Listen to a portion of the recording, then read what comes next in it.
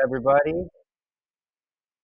My name is Andrew. I'm an independent videographer and the owner of AAO Media, your favorite video production company in sports and more.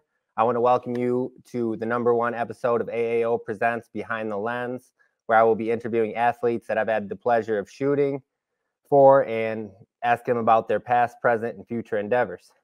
So, without further ado, let's jump right into it. My first guest is a pro MMA fighter fighting out of Deepwater Grappling and Striking House under the tutelage of his head coach, Kelvin the Hero Harbaugh. He is a striking specialist, undefeated as a pro, capturing his last 2 victories in devastating KO fashion. He is a former amateur champion and future pro champion.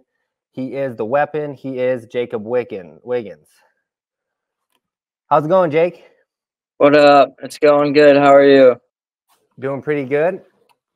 So you're all weighed in, ready to go? Yeah. Weighed in 2 p.m.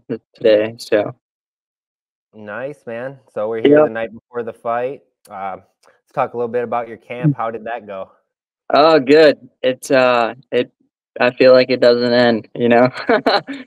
I fought in, what was it, January, and then I'm probably getting the dates wrong, but this is my third pro fight of this year, so there hasn't really been any time off. So yeah, for sure. I got some go from your camp this year flashing across the screen. It looks like you trained with, like, I believe this last guy is a Muay Thai champion. Yeah, Lurdzilla. That was pretty cool. That's awesome, man. Yeah. Let's talk before we jump into fighting, let's talk about kind of what you do outside of the cage. So a lot of your fans may not know that you're a weapon in the cage, but you're also a master of weapons outside of the cage. Tell me about that gig and being a firearms instructor and why you started doing it. Yeah, you could say that for sure. I like to shoot stuff, man. I was in the military, so I like guns. I like being around them. I like shooting them. I like being proficient with my hands. So that's definitely something I do on the side. I'm obviously focusing on my MMA career right now. That's #1. But when it's not in the gym, that's pretty much what I like to be doing. That's one of the things I do as a hobby. I shoot a lot. Work for a security company now, so I work with a gun. Not every day, but it's something I do, and we train pretty often. So CPL classes, all that stuff. Nice, man. So why do you think it's important for people to learn these skills? Well, I mean, obviously, I think it's important for people to know how to defend themselves, but it's not always a fist fight and kickboxing match.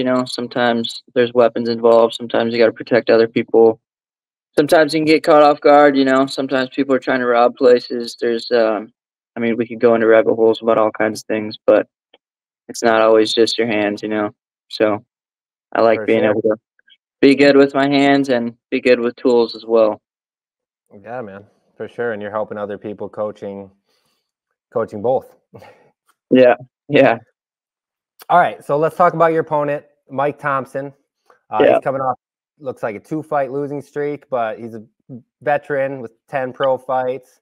Now you're obviously coming off 2 huge knockouts to start your pro career. Mike has only been stopped once via strikes, and that was his last fight back in June. Are you looking to repeat the process in stunning KO fashion again, or are you looking to take a different route, show more aspects of your game? I know Coach Kelvin Harbaugh, he actually submitted Mike back in 2019 as an amateur. So what do you think? Yeah. Oh, man. You already know what my answer is going to be, and I think most people do too. It'd be fun to get in a grappling exchange. I think I'm a lot more well-rounded now, and I think I would be very comfortable there, but I'm going to let my hands go, man. Oh, for sure. They're going to do the work for me. So absolutely, man. Yeah. So over the past year or so, in your pro career here, like how has your ground game came along, and what have you done to improve it? Because I know first fight that I filmed. You unfortunately went down to Ethan York via rear naked. Yeah. Has that loss bugged you at all ever since? Yeah. Yeah, very much so.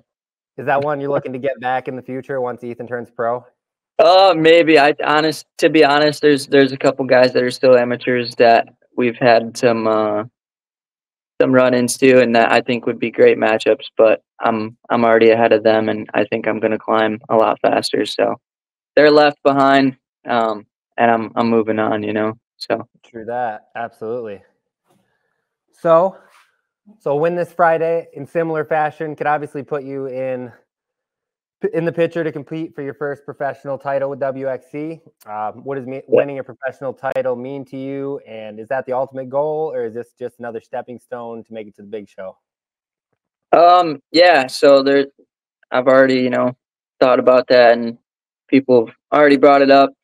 That's definitely not the ultimate goal. That's just the next step on the ladder, on the hill. But more than likely, I'm gonna stick with WXC and be with them for a little while.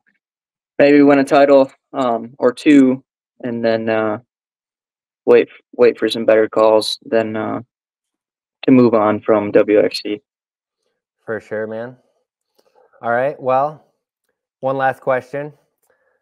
Friday, tomorrow night, Dordt Financial Center, WXC Halloween Havoc. How will you defeat Mike Thompson? I really want to get a head kick KO, man. I've been trying. That would be awesome. I'd be sad not to be there. Yeah. My hands usually get it done, but I'm gonna try to. I want to do it with my feet, but if my hands do it, then I'm obviously not gonna be upset either. But one of those two, my hands or my feet, one of them will get it done. But it'd be cool to get a head KO. Well, I love to hear it, man. It was great talking to you. That's all the questions I got. This is the inaugural episode here of AAO Presents Behind the Lens. I'm looking forward to checking the highlights from your fight and hopefully getting back with you behind the lens again for your pro title bout. Awesome. Well, I appreciate it so much. Not a problem, man. Good luck tomorrow. All right. Thank you. Later. See ya.